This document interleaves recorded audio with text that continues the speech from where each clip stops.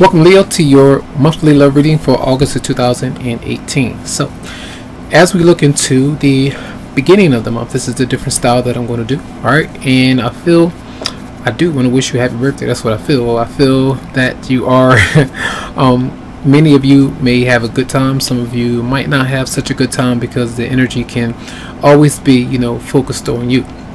It's the first house. Your first house is usually all about you. Sometimes you do have fun, on your birthday at times. It just depends on what you do. But a lot of times that energy is internalized, so you might be even self-critical.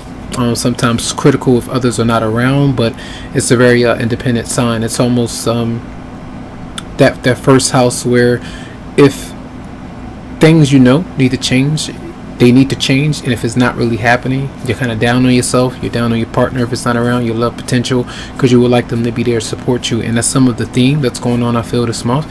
It's where, as you start out the month, the first week, I feel like the communication and what you feel for somebody is so tense that you just don't want to be bothered in some way. Something kind of happened where I feel for a lot of you, you wanted to leave someone behind.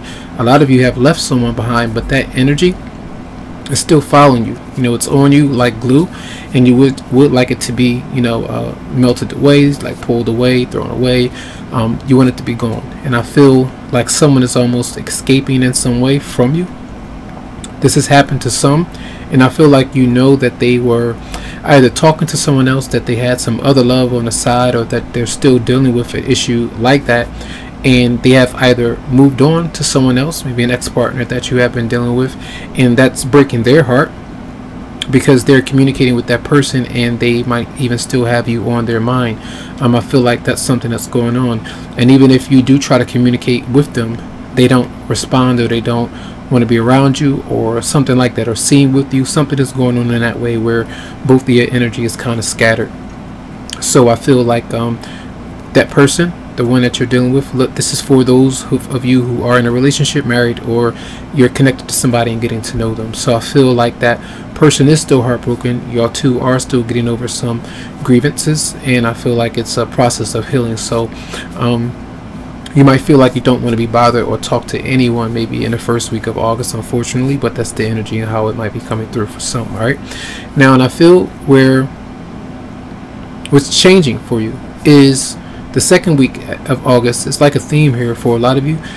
Sometimes when you disconnect from somebody, it's for different reasons, as I always try to let people know clearly. But I feel like you and this other person, say if you've been dealing with an ex-partner, I feel like sometimes it can be a good thing. You come back, you work things out, you reconcile. But some of you get back with that person, and there are a lot of financial issues that happen because maybe both of you get lost in each other. Maybe both of you kind of, or one or the other kind of gets a bit lazy, or a bit bored, or a bit stuck in too many arguments, and then too many bad spending habits. Things like that go on, and I feel like getting distracted in that way is something that might happen with you, or it could happen with them. And the reality of that is there. And sometimes when y'all break up or split, that partner goes to someone, or there's like this new love opportunity that's there, but they get indecisive about you as well. So they might come in, they might go back, might come and go back. Something like that might happen with you as well. So I feel like a lot of you are definitely still working on detaching from someone where it's not working, but that person is off as well. This is a new love interest. They're dealing with the next partner as well for some of you out there, and they're having a hard time trying to figure out what they actually want, whether or not they want to open up to you again, maybe give you a 10th try, 9th try, or 2nd try, but trying to see, because sometimes you can go in and out many different times, and sometimes the universe will allow you as many times as it takes for you to realize something is not working for some. So I feel like there's this struggle, this battle for some, where even your partner might even have some plans and ideas and things on their mind, but they're not following through with it. So it keeps both of you stuck with the same kind of situation over and over again. So those things need to change, I feel, in some way. So I feel the second week, definitely trying to work on personal growth and stay with something that you really like when it comes to career, and working through the right things of taking care of unfinished business, closing out an older chapter, and opening up to a new person and allowing them to open up to you. All right, and And sometimes it might just be, some of this might be based on sexual interaction with you and another person, not really emotionally. So you got to be honest about if that's something that you're dealing with. All right, so through the third week of August, I feel, again, you're resting, you're trying to relax, you're trying to bide your time. Maybe, you know, last week you burnt yourself out a bit by, you know, trying to work so much, but it didn't really lead to anywhere. So you're feeling down on yourself. It's like, dang, you know, should I even focus on this relationship? Should I give energy to this job anymore? Because I'm not really liking it. It's not really leading anywhere. Remember, Mercury is in retrograde, so I do feel like someone from your past could be coming around. Older issues, slower movement when it comes to progress with career, new ideas and things like that. This is a love reading, but these things are coming out strong with your energy. So I feel like the person that you're dealing with is also they could be around you at times, right, having fun, or the fact that they disconnected from you or kind of broken away from you. They could be around you and kind of manipulating you because they know the effect that you might have on them. So some kind of revenge or whatever it might be, immaturity that might be coming from their end. Now, some of you might play this game as well, so they could be trying to get you back from something that you've done with them.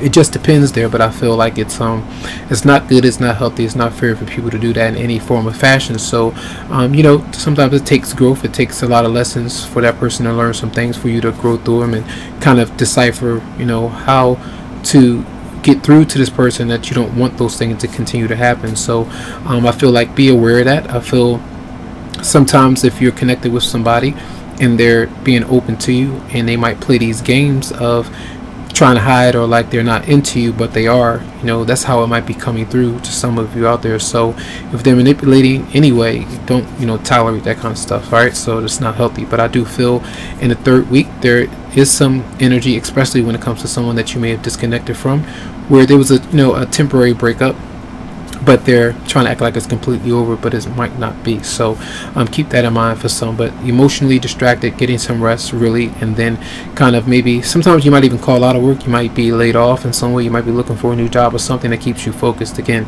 that seems to be a theme of the month so far.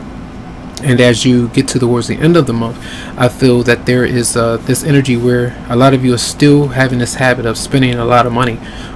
You need to focus on that. You need to make sure that you're trying your best. Not everybody is going to be able to be perfect when it comes to that, but if you have plans, if you have goals, you know, try to consolidate your money, try to put things away, try to save up a little bit here and there, you know, try to remove some patterns of maybe spending things on unhealthy things that you don't really need. If you are going to do that, maybe you need to work a little bit harder so that you can spend a bit more. You know, those kind of things might be coming through. I also feel that if you know that you're with somebody that when you two come together, it's always this financial issue that's very dark and very heavy, you know, and it's just not really healthy for you, that might not be the partnership for you. So you have to be, you know, honest about that. And I feel like that person is having issues with making their own plans as well, and they're making a choice to come around to you, to travel to you, to relocate, to do different things. So they might even be thinking about a divorce. They might even been going through a divorce, but then, you know, or breaking up with the connection. But I still feel like there's this indecisiveness for some. So to me this month, it seems like a lot of you will be, there's this up and down kind of thing. Yeah, your partner might come around, the person that you're dealing with, they come around every now and then. They're in and out. They might tease you some and you'll play this game, but it seems like to me that you don't want to play anymore, and it seems like you're a bit more serious than they are.